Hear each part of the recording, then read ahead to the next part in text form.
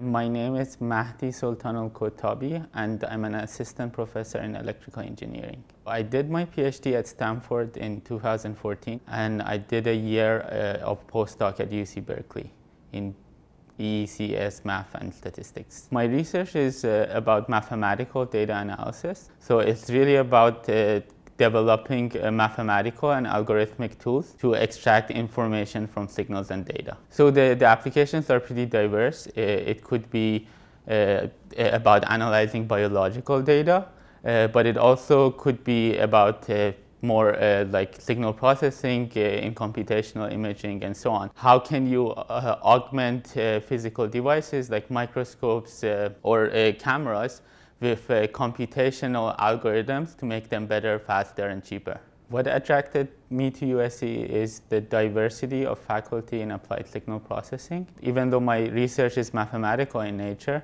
but it doesn't happen in isolation, and in collaboration with fellow faculty, I get the chance to actually test some of my ideas. What I particularly find interesting about this field is that sometimes math allows you to think outside the box and then help dramatically improve things.